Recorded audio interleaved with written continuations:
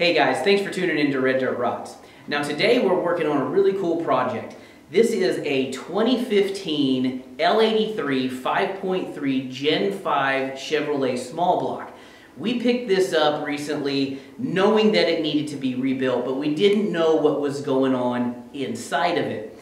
We got it broken down, and what we discovered was one of the lifters, a non-DOD lifter by the way, one of the lifters got sideways, wiped out the cam, sent shrapnel through the motor, ended up putting a little groove in the second main bearing, or main journal I should say, and luckily we were able to save that. But we've got the main block here, it's almost broken down. We're going to break this down the rest of the way, remove the cam bearings, remove all of the plugs. We're going to clean this really well and show you how to do it for your project. Alright, so we've got the engine rolled over on the stand. This is a 6mm Allen wrench, and we're going to remove all the oil squirters right there. So we've got 8 oil squirters, one for each piston. So there's one right there, here, and here. And these just use this little Allen head.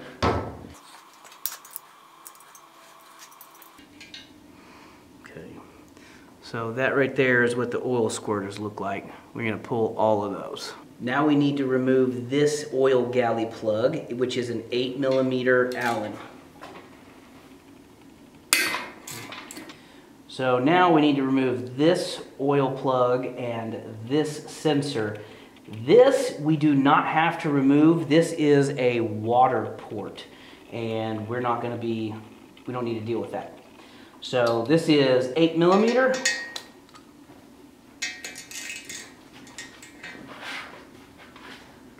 There we go. Make sure you save these plugs. And this is 13mm. Alright, so now we need to knock out the plastic barbell plug that's on the back side of the oil galley. This is the driver's side oil galley. And in order to do that, I'm going to use this piece of square rod. Anything that will fit inside the hole will work. And the hole is up at the front of the block, right here. This is the lower galley on the driver's side. So what we're going to do is we're just going to take this and then push this out. Real simple. Once you have it popped loose, it'll just slide right out. This is replaced as part of the kit. Alright, so now what we're going to do is use our Powerhouse cam bearing installer tool to remove the cam bearings out of our LT. Now removing them doesn't really take much effort. You just got to knock them out. You don't really have to be careful because the bearings are damaged already. We've already made a note of the orientation. We'll show you guys that here in a little bit. We've got our collet set up. We're just going to slip this onto our cam bearing tool. Alright, so very important. The expansion marks here and here need to line up so that this expands like it's supposed to. So we're just push that on like that. We've got our expander bar and our drawbar. And don't forget the support cone. We've got the cam bearing tool installed on the first cam bearing. We've got a 7/8 wrench backing up our collet, and then we're just going to tighten this up. So now we've got our collet tightened up. We're just using a rubber mallet and put my foot behind the engine stand so it doesn't move on me. All right. We'll loosen this up.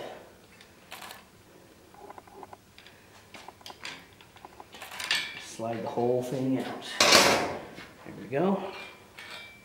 Then we can pull out our bearing. You can see here it's pretty well worn. Hasn't worn through, it's not showing copper like a lot of the LS bearings do, but there's definitely some issues here. So now we just got to do the rest of them. We're just going to go straight down the line and knock them out. This is the bearing where the bad lifter was, where all that trash just went right through it. That was marked number 3. This is your center bearing. That's got a number 2. This is a 2, this is a 2. This is 1, this is 1, this is 3. So on the cam bearings, you've got 1, 2, 3, 2, and 4. So you have 1, 2, 3, 4 different types of cam bearings. We'll show you all that here in a minute. So this is cam bearing number 5. This is the rearmost bearing for right here. And you'll notice this giant notch, which doesn't leave a lot of bearing surface, but this is a really big piece. And in the block, we have a big hole that goes through to the valley. That is for the mechanical fuel pump, which is driven by the camshaft. So that's why this one has this big notch. All right, now we've got our block ready to go. The cam bearings are out, oil galley plugs are out. We're ready to clean this thing. But before we do that, we want to break the glaze. And I like to use the 3-stone hone as opposed to a bottle brush hone. The bottle brush hones are great. They do a good job at breaking glaze, but that's all they do. If we have any waviness in our cylinder walls, it's not going to take care of that. It's not even going to show you if you have anything like that. That's why I like the solid stone for that. Now you have to lubricate these. I'm going to use a little bit of diesel. I like using diesel. It breaks down the glaze, breaks down any oil or carbon. So I'm going to use a little bit of diesel, dip this in it, and get going. So first what I'm going to do is I'm going to take this rag that's been soaked in diesel, and I'm going to go ahead and hit all of the bores on this side. I'm also going to dip my stones in the diesel. I'm going to take it, stick it in, and we're going to do about 15 to 20 seconds in each cylinder.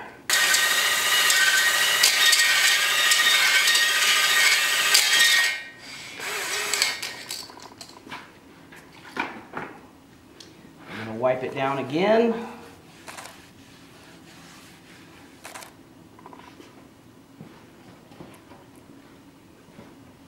I'm going to take this clean one, stick it in and see how that cylinder looks. Oh yeah, that's looking real nice. We don't have any issues. Everything's cleaning up really good, and we got a nice crosshatch. You don't have to do very much. This motor has like maybe 50,000 miles, so these cylinder walls are barely broke in. So we're going to keep on going and get it done.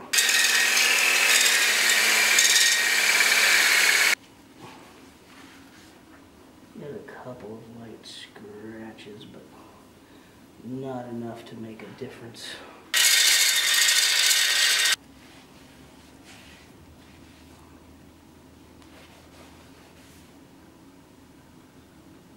Okay, now we've got to scrub all of this out. To do that, we're going to use some bottle brushes. And I like to use diesel because it breaks all of the stuff down inside. I don't have hot water at my shop, so I don't use hot soapy water because I don't have it. So I like to use diesel, and then we'll pressure wash this. So we got to get all of these galleys. This is your main galley. Go all the way through, front to back.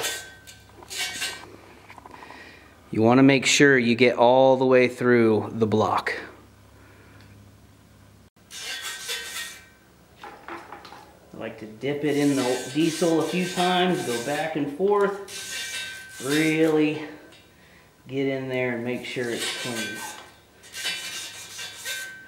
Okay, then we're going to do the lifter galleys.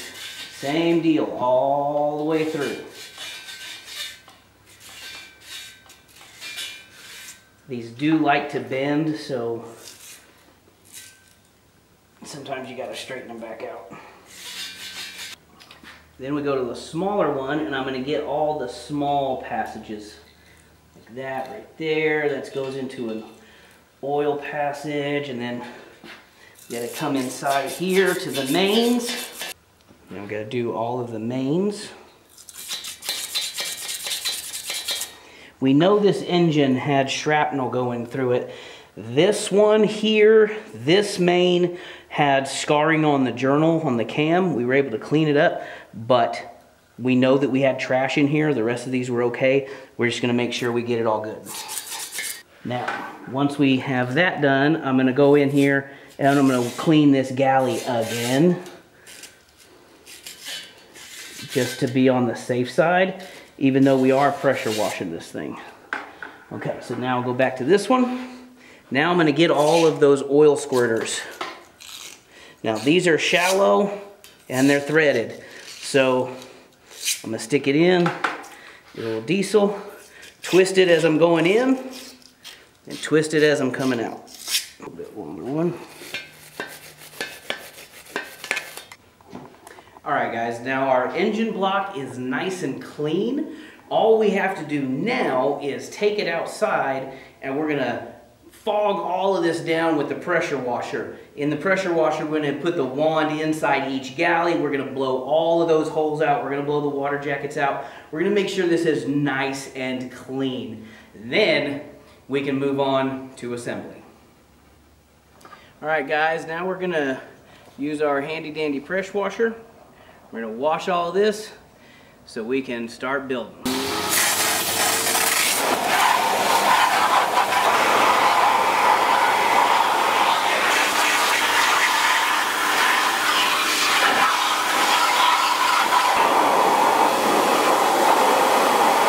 We got the block back in the shop. It's wet. We're gonna dry it off. If you have an air compressor, now would be the time to use it. Our compressor is down at the moment, so we're gonna dry it off by hand. I'm also gonna spray this whole thing down with some brake clean. That'll help dry it off, any water that we didn't get. And then we're gonna lube up the cylinders with a little WD-40, which is actually what it's intended for. WD stands for water dispersal. So we're gonna wipe this down with a little WD-40 to keep any flash rust from showing up. Last thing we're gonna do is spray some WD-40 in our cylinder bores.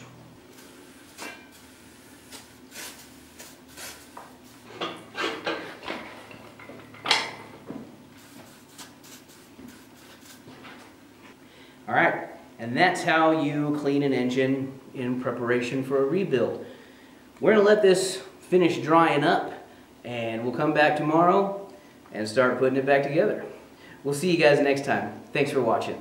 Don't forget to hit like and subscribe and tell all your friends about Red Dirt Rods. Let's make magic.